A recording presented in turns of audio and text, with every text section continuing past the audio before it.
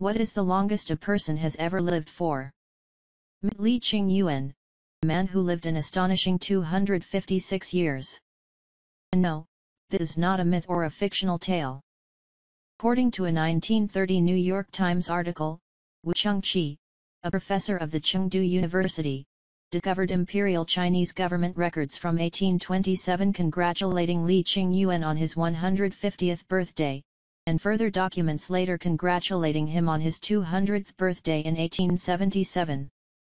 In 1928, a New York Times correspondent wrote that many of the old men in Li's neighborhood asserted that their grandfathers knew him when they were boys, and that he at that time was a grown man.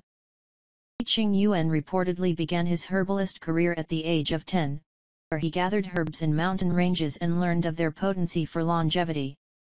For almost 40 years, he survived on a diet of herbs such as lingzi, goji berry, wild ginseng, Hishu Wu and goto cola and rice wine.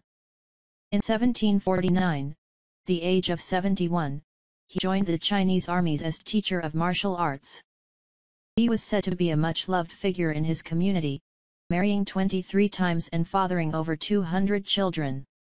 According to the generally accepted tales told in his province, Li was able to read and write as a child, and by his 10th birthday had traveled in Kansu, Shanxi, Tibet, Annam, Siam and Manchuria gathering herbs. For the first 100 years he continued at this occupation. He switched to selling herbs gathered by others. He sold lingzi, goji berry, wild ginseng, Hishu Wu and goto cola along with other Chinese herbs, and lived off a diet of these herbs and rice wine.